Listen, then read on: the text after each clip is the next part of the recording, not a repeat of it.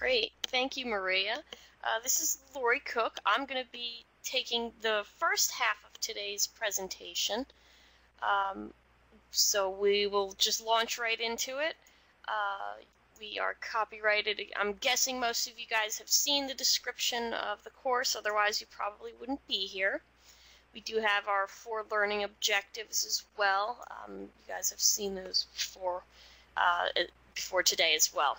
So the way we're going to structure today's presentation, we are going to talk about the AWC standards, specifically the wood frame construction manual and the special design provisions for wind and seismic. And we'll talk about their recognition in the 2015 IBC and IRC. We'll provide a little bit of background information on wood-framed shear walls and some of the basic assumptions that were used in the design and development of the data.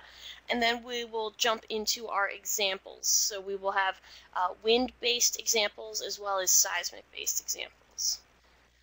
So starting with the codes and standards, because that's always the most exciting part, right?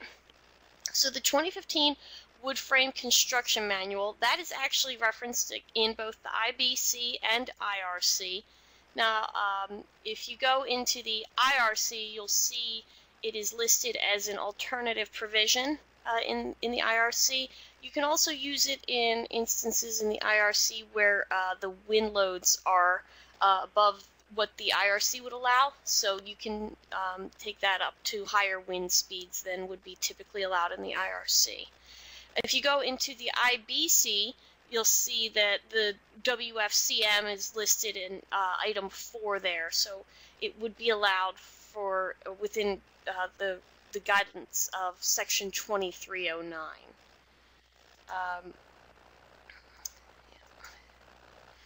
And what that just states is in 2309.1, that is, if you are using the wood frame construction manual for an IBC building design, it needs to be a risk category 1 or 2 building. So you can see that highlighted in here. And then if you are going beyond that, then that would be beyond the scope of the standard. So you would need to use alternative methods. But so for risk category 1 or 2, for smaller structures, you would be able to use the wood frame construction manual for non-residential design. Now, the full title of the WFCM, the wood frame construction manual for 1 and 2 family dwellings. So, as I mentioned, it does have some applications on non-residential structures within the IBC, and we have a little bit more information on that further up. But there are going to be limits on the size of the structure, and then there are some limits as well on the loads. So in terms of the building size, you can see the dimensions, the limits on the dimensions listed at the top of this table here. This would be table 1 within the WFCM.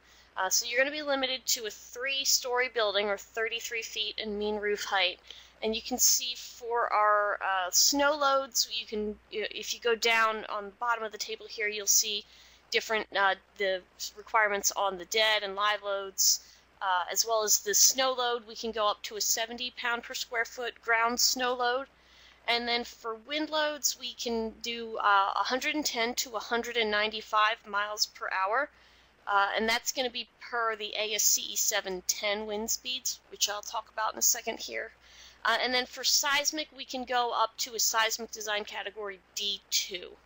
So the scope is pretty broad on this structure, or on the size of the structures and the loads on the structures for what the wood frame construction manual would be applicable for. And here we go. Now, as I mentioned, there are some instances where you can use it on non-residential structures, the wood frame construction manual. In IBC 2309, they detailed risk category 1 or 2. In terms of other limits on the structure, it would work better for a single-story slab-on-grade structures where you're going to be less than 80 feet in any building dimension in terms of the length or the width. So for commercial retail buildings like restaurants and office buildings, this would be something that you could use, and it can be a good time saver. And it can be used again for the lateral designs that we're going to be talking about today, both the wind and seismic, but it also will cover your gravity design, so it's a very comprehensive standard.